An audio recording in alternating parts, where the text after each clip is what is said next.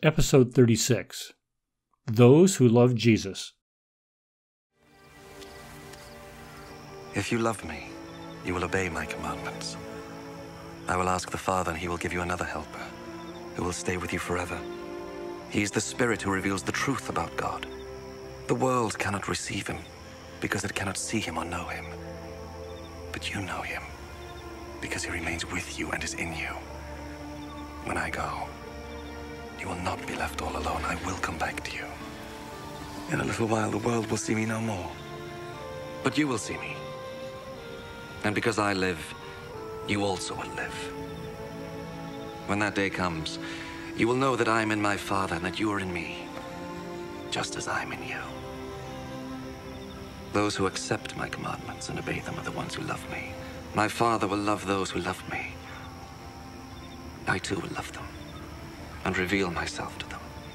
Judas, not Judas Iscariot, said, Lord, how can it be that you will reveal yourself to us and not to the world? Those who love me will obey my teaching. My Father will love them, and my Father and I will come to them and live with them. Those who do not love me do not obey my teaching. And the teaching you have heard is not mine, but comes from the Father who sent me. I have told you this while I'm still with you. The Helper, the Holy Spirit, whom the Father will send in my name, will teach you everything and make you remember all that I've told you. Peace is what I leave with you.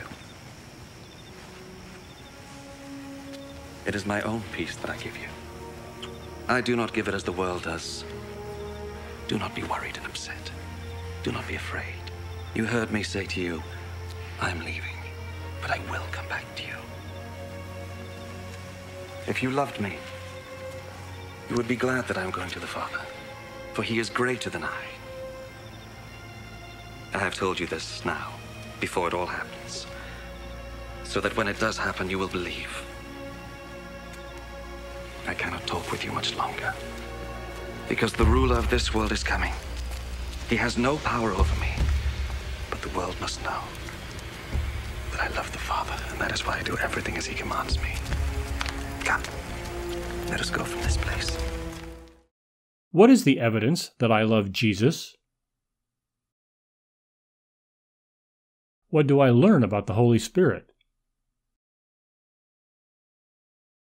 Why are Jesus' words about peace important to me today?